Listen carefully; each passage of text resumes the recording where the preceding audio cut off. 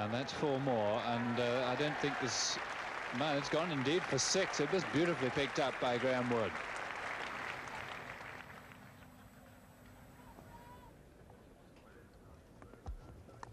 And what a great start for Bob Willis, and for England, John Dyson goes without scoring. And England have broken through, trying to fend it away there on the offside. And a very neat catch.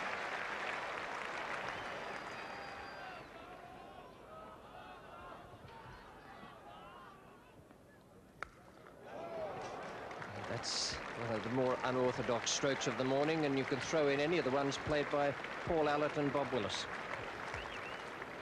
It gets Kim Hughes off the mark, so it'll be a great relief for him.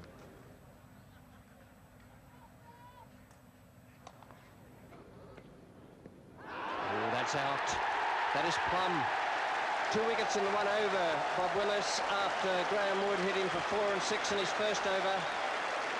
His 100th wicket against Australia was the one that took Dyson, and now Hughes has gone. 24 for 2.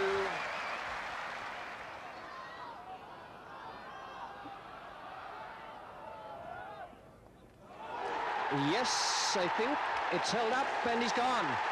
Yallop doesn't want to go. He thinks it hit the ground before it was caught, but it's held up by Botham. That slip, umpire Constant gives him. And 3 wickets in and over to Willis, that one from the last delivery.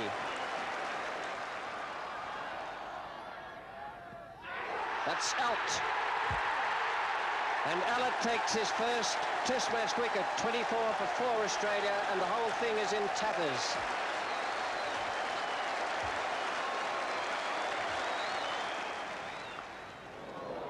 It's a loosener from Botham, and really loosened up by Kent.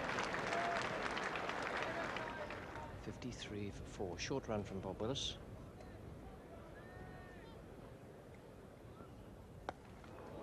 And runs there for Alan Border. Very firmly hit pull shot. Botham right arm around the wicket now to Border. What a catch! David Gower. A brilliant piece of fielding, that. One of the best catches you'll see in a year of cricket. The 5th Australian wicket goes down in the last over before lunch. Border caught Gower, bowled Botham 11. Kent remains 21 not out. And what a session. What a performance that was. 58 for 5. The Australians, they were 24 for 4 at one stage. At lunchtime, 58 for 5. And just 3 batsmen there into double figures. Wood, who was Allott's first Test match victim, and Border 11. Kent 21 not out.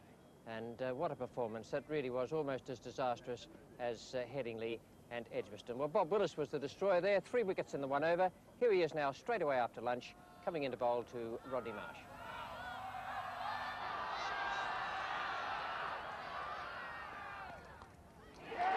Oh, and that was a ridiculous stroke by Rodney Marsh. He'll pick himself, Botham taking a simple catch. It was a sharp one. He made it look easy. Willis takes his 4th wicket, and Australia are 59 for 6. And Marsh first going to play a stroke, then deciding he'd take the bat away, and the result was that he just simply edged it straight to Botham. And Australia are in total disarray at 59 for 6.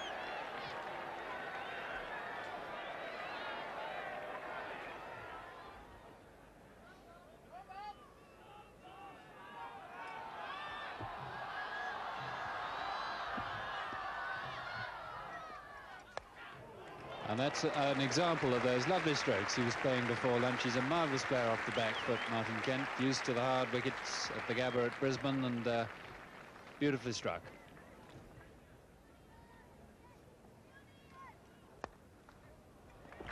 Pleasantly timed. And indeed 4 runs. Effortless stroke by Ray Bryce. Doesn't have much of a back lift, but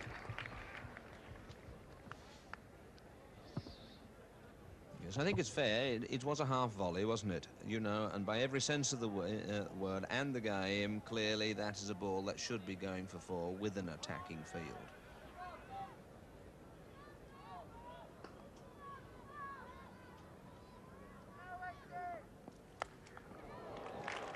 And that's perfectly safe. Absolutely crash off the middle of the bat. Whether, as he played the shot, he was quite certain where it was going, I wouldn't be 100% certain. Bringing up the 100 in only the 20th over of the innings. That looks like 2 more.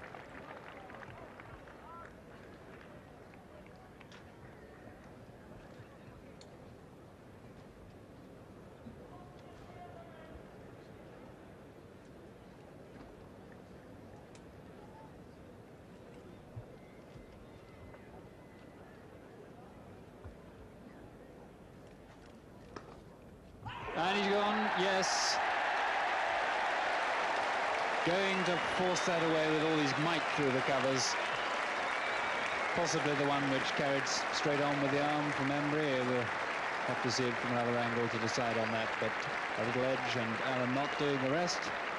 So Kent's splendid innings ending at 104, Australia 104 for 7. And that's another of the many milestones passed in this series.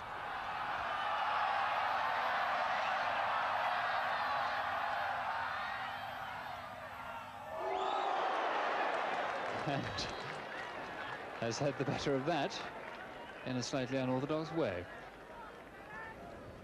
Drinks are ready to come out. Now with Derek Underwood on the right and Trevor Chappell on the left doing the job.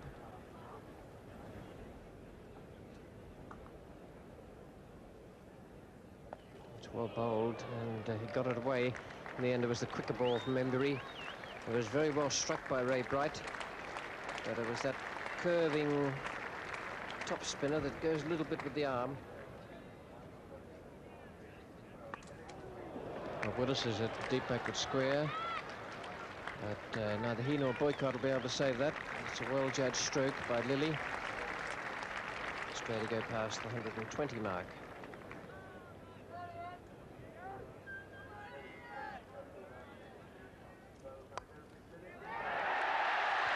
And that's a straightforward catch. You can't have anything more straightforward than that. To Graham Gooch behind square leg. Don't think Lilly could believe it for a moment. This really is Botham's half year, isn't it? He can do anything at the moment, whereas he couldn't do a thing early in the summer. Just comes on, rolls over his arm, and Lilly cracks it away behind square leg, and Graham Gooch didn't have to move a whisker.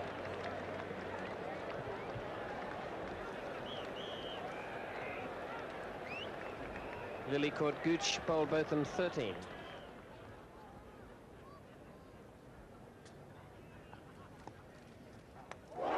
And he's welding all over the place. Back goes a leg stump. Another success for Paul Ellett, so he's having a very good day. Undefeated 50 with the bat, and this is first test match, and now his second wicket. 126 for 9, the Australians tumble down to. And Whitney goes, as they say, without troubling the scorers. 126 for 9 as Alderman faces his first ball. Roared in by the crowd. And got an inside edge. Bob Willis will have to hurry. And out came the big right boot. And Alderman comes through for 2.